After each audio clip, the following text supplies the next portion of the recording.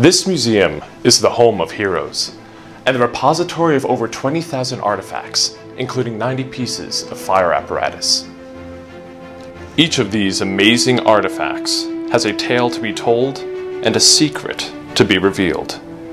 Join us as we recount the courage, valor, and dedication of New York's bravest through these incredible objects. Connect with the past as we examine the mysteries at the FASNY Museum of Firefighting.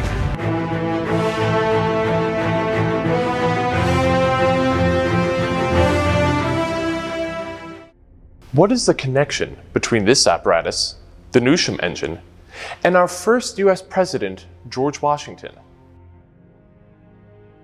1700s New Netherlands, a Dutch colony which included some of New York State. On any given night, a fire could break out.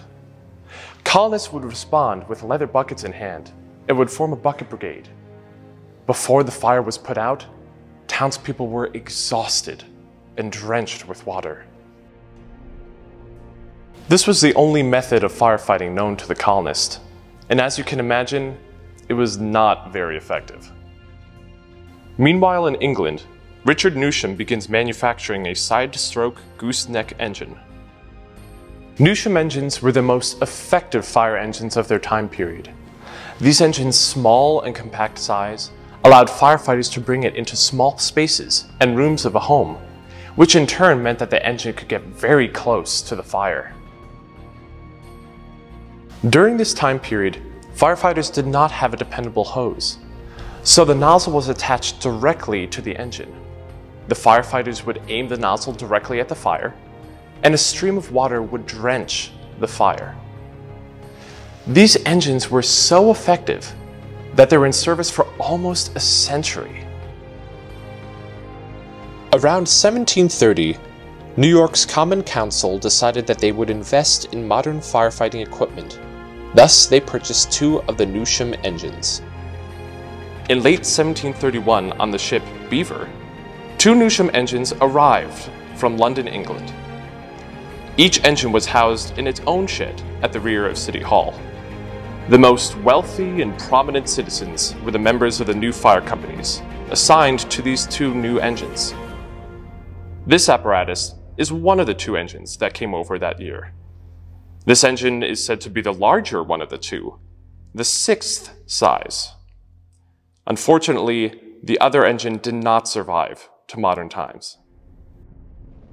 The Newsham engine had the capacity to hold 170 gallons of water, and the cistern was lined with sheet lead, which meant that the engine was extremely heavy to pull. The engine did not have suction to fill the trough in the back. Instead, firefighters used the bucket brigade method to fill it with water.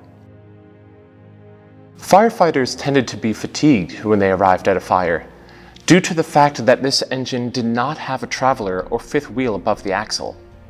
This meant firefighters would have to manually lift and turn the engine around corners using this tongue. It took about 4 to 5 firemen to pull the engine efficiently. This engine was initially used by the fire company known as the Hayseeds. However, during the Revolutionary War, George Washington detailed this engine and its company as a home guard.